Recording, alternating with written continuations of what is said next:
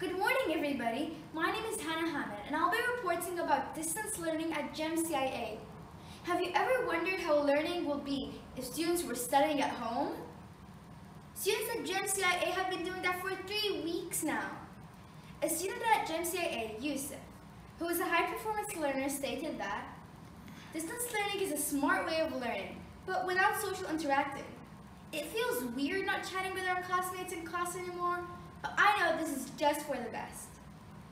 Many parents' children that study at CIA have claimed it feels weird seeing our children study at home instead of school, but this is for their safety, and that's the positive attitude that we want. Students use many innovative apps, such as Seesaw, Microsoft Teams, and Zoom.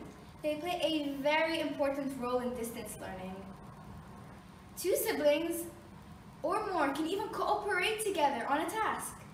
Distance learning helps them develop many skills, such as patience, hard work, and independent learning. While studying, the students develop their HPL, or high performance learning skills, such as meta-thinking, to think about different possible answers for the question, or even linking, to link all of your creative ideas together. The possibilities are endless. The students and teachers at GEM-CIA have been working very hard, and we should give a massive credit to them. This is Hannah Hamid, and this is all we have for today on Tonight's Show with Hannah. Have a wonderful evening, everybody!